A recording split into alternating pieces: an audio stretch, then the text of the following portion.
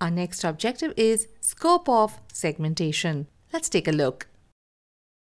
Segmenting consumer markets.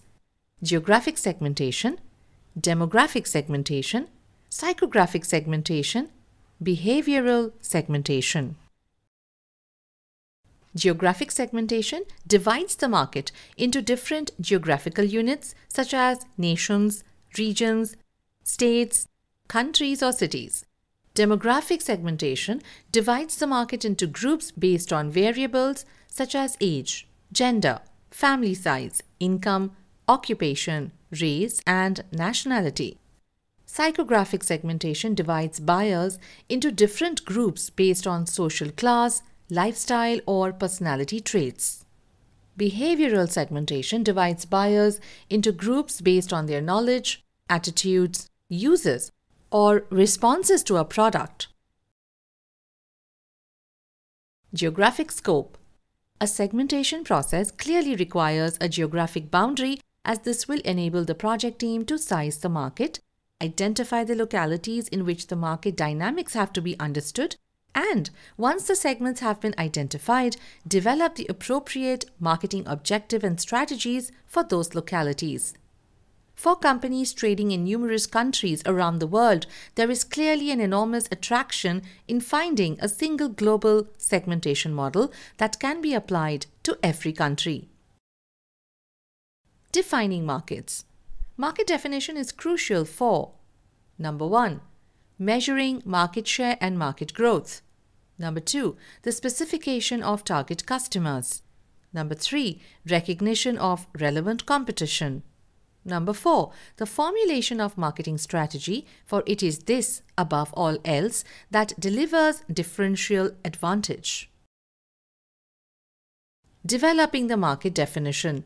Now, the general rule for market definition is that it should be described in terms of a customer need in a way which covers the aggregation of all the alternative products or services which the customers regard as being capable of satisfying that same need. It is not therefore defined in terms of what a company sells, but in terms of what customers are setting out to achieve. Ensuring meaningful definition to your company. In some cases, the market definition will not be suitable for few companies if they are focused on a particular part of an overall product. First, define the total available market by expressing it as a need that can be satisfied by all the alternative products or services. Now, define the potentially available market by taking into account what your company's products or services and their directly competitive products or services. Finally, define realistically available market, as this will become the market to be segmented. Markets and Strategic Business Units (SBUs). In addition to ensuring that the market definition is meaningful to your company, another issue that you may need to address is associated with corporate structure. In many countries, the market being segmented will fall within the responsibilities of one strategic business unit, and progressing with the project is therefore quite straightforward. An SBU will therefore have common customers and competitors for most of its products. Be a competitor in an external market. Be a discrete, separate, identifiable unit. Have a manager who has control over most of the areas critical to success. Sizing the defined market. Now that the market segmenting has been clearly defined, a volume or value figure is required in order to size it as it is today, with estimates for the future. In most cases, the annual figures for the market should be used. Being able to size the defined market is particularly important for later stages in the process.